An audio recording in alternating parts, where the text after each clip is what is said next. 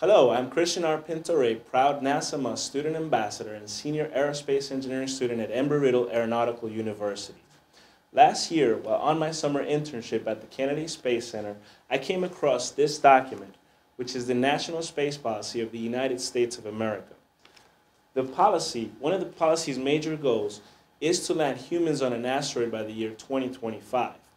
As an NASA Must student ambassador, I'm always seeking for opportunities to reach out to future generations of STEM disciplines, as well as encourage other students like myself to do the same. This inspired me to choose Professor Bogdan Udrea's Senior Aerospace Engineering Detail class at our university, which involves placing a satellite on an asteroid's orbit. Today, our senior engineering team is going to show exactly what entails this project. In addition to being senior aerospace engineering students, Mr. Paul Anderson is also a co-op student at NASA's Goddard Space Flight Center. Hey, how are you? Joey Compt is also a student assistant at the Aerospace Engineering Department at Embry Riddle. Yep. Tess Deffinger is also a Student Government Association College of Engineering representative. Hi. Layla Gerenser is a cadet lieutenant at the Colonel Air Force ROTC program. Hello. Lauren Gully is president of Alpha Zeta Delta sorority. Hey guys. Parth Patel is a senior at just 19 years old with a dual concentration in astronautics and propulsion. Hi there. Robbie Phillips is president of Action Sports Team. What's up, everyone? Rodrigo Sears, computer science minor. How you doing? And Professor Bogdan Udrea worked at the European Space Agency prior to coming to Embry Riddle and is also our senior project instructor. Hi all. Professor Udrea, please describe the project's origin. Well, I have to start with the way we perform the design class in here at Embry Riddle. We have a number of students working on a certain satellite or a certain space project, and we're trying to divide the project into teams dealing or designing systems of their interest. For example, in a spacecraft we have, as we all know, a propulsion system, a power system, guidance navigation control system, and part of the space mission is also a trajectory design or mission analysis in terms of designing the trajectory or the orbit of the specific spacecraft. This group that you see here is made of students interested in orbital mechanics.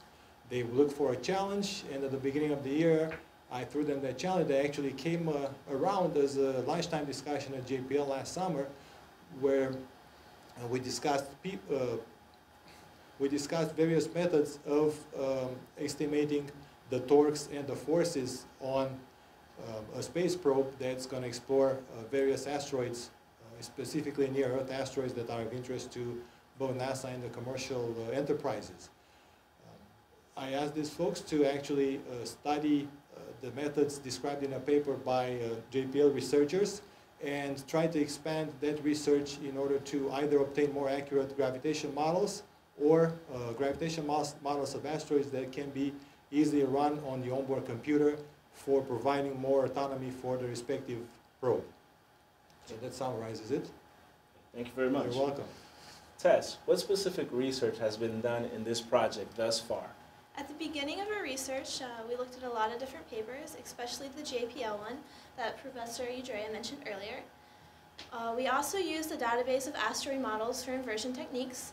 This database contains over 100 of different asteroid shapefiles. A shapefile is basically a file that contains hundreds to 1,000 different points. These points can be connected, like connect the dots, and once they're connected, they can form an asteroid like this. Thank you. Lauren, please explain the tools used in this project thus far. The primary tool we used is called MATLAB, and it stands for Matrix Laboratory, and we used it for numerical computations that are normally hard to do or lengthy to do by hand. We can also generate images of the asteroid and plots like the gravitational field plots we have. The second program we used is called FEMAP, which stands for Finite Element Model and Post-Processing. And we use that to generate our truth model that we use to compare to our other models to see how accurate it is. Thank you. Joy, please describe the project's purpose and objective. Well, the main purpose is to reduce the risks of failure of satellite missions to celestial bodies such as asteroids and comets. And those missions mainly to retrieve samples which have had previous incidences in the past. Now, the way we do this is that we're creating an algorithm using a program to reduce the calculation time and make it efficiently to calculate the gravity field of said body. So we calculate the gravitational field in order to model an orbit around it safely, away from it, and that way we assure mission safety. Now, the way we do that, in order to calculate the gravity field, we have to first model its geometry. Now, an asteroid has a random geometry, so we took a simpler approach by filling it up with smaller shapes which are easier to model with, such as a sphere. A sphere has constant gravity all around it. So we took the smallest spheres and started filling it up basically in a similar manner, like I can fill up this cup to model this geometry. I can fill it up with all these gumballs and then add them all up, and we got the geometry of this cup using smaller, easier to compute geometries. So, in essence, being that the gumballs are easier to work with. Okay, very good. Thank you. Paul, I understand that there are two methods to this project, the finite element and the variable element. Can you please describe the finite element approach? Well, sure. Actually, both of these approaches rely on a technique called finite element modeling, in which we try to represent the shape of the asteroid by packing it with uniform elements of a known gravitational potential, elements that are easier to compute. And so by doing this, we can get a rough approximation of the geometry of the asteroid that is very useful for creating our gravitational field approximation. So in the first approach, the finite element approach, I use constant spheres of a predetermined density, at first in a grid lattice structure, kind of like this. Now we can see that there are plenty of little holes in this arrangement. So in order to increase the packing density and also enhance the accuracy of our model, we implement an offsetting scheme known as the hexagonal close pack or cannonball stack, such as this shown here. And if you went to the supermarket, you'd probably find oranges stacked like this. So by using this technique, we're able to approximate very well the internal geometry of an examined asteroid and use that as a very concise tool for estimating the gravity field that it creates. Thank you. You're welcome. Parv, please describe the project's variable element approach. Well, as opposed to the finite element models, the variable element models are robust and very complex optimization problem. What they adapt is filling an asteroid with finite size spheres, whereas we had two main categories under which we classify our variable element models. It is also because of this flexible nature of ellipsoids that they can be stretched in all three directions.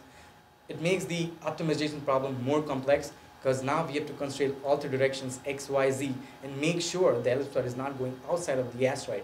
Well, this model is not currently active. We are still working on the model or the code for implementing it and the gravitational acceleration. Thank you. Rodrigo, what were some of the major challenges that you encountered in this project and how did you deal with them? Well, the major challenge we encountered in this project was coming up with a way to get 100% volume. Well, as previously mentioned, we were using constant-sized spheres to fill up the asteroid. Originally, our first approach was using the grid-like structure, and once we did that, we got a result of 55%. That's not good enough in order to get the gravitational potential, so we then proceeded to use the cannonball-like structure. Once we did that, we got a 74% volume. After some research, we found out that in 1611, the mathematician Johannes Kepler tried the similar experiments and came up that the maximum volume that you could accomplish is 74% while changing the arrangement of the spheres. So after we found this out, we then just proceeded to use smaller spheres into the remaining gaps. And after that, we came up with a 99% volumetric efficiency. Okay, thank you. Okay. Robbie, what unexpected challenges did you encounter in this project and how did you deal with them? Well, for those of us who worked on the variable sphere model, we were challenged with turning a seemingly intuitive problem that you would visualize in your head into a purely mathematical problem that can be solved with a calculator or computer or whatever software package you have available. We use MATLAB. Now, that entails us sitting down and discussing an appropriate algorithm which solves a problem step by step using computational geometry in this instant to solve the problem, which is filling up the asteroid with the largest possible spheres. As you can see, I have racquetballs, and then in the interstitial vacancies, filling it with smaller spheres. So we get succeedingly smaller spheres. Now, our current variable sphere model is incapable of achieving a full approximation of the asteroid geometry. And this is so because no matter how we pack these spheres bigger than smaller and smaller, no matter how small they get, there will always be some space unaccounted for. Now, an alternative approach was the variable ellipsoid model. So think of shapes like an egg or a football, not necessarily a sphere. We use that because they're more adaptable and can consume more volume and thus use fewer elements. This introduces a higher degree of complexity to the problem. So we had to optimize the number of parameters without letting these ellipsoids fall out of the asteroid. That's the problem. We can't quite get them to fit inside of the asteroid. So we're improving our models to assure a higher accuracy, thus to get a highly accurate gravity field model. Layla, where does this project lead our group in space exploration? Our future goal is ultimately to plan a mission to the asteroid. Manned or unmanned, this requires a lot of thought and research. Our first step would be actually to use orbital mechanics of small rigid bodies to approximate the speed and attitude of the spacecraft landing on the asteroid.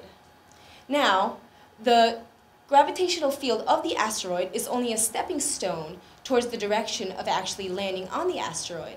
We hope to accomplish this task within the next couple of months or even continuing it on into the future. Please visit intern.nasa.gov for internship, scholarship, and fellowship opportunities. Go to them!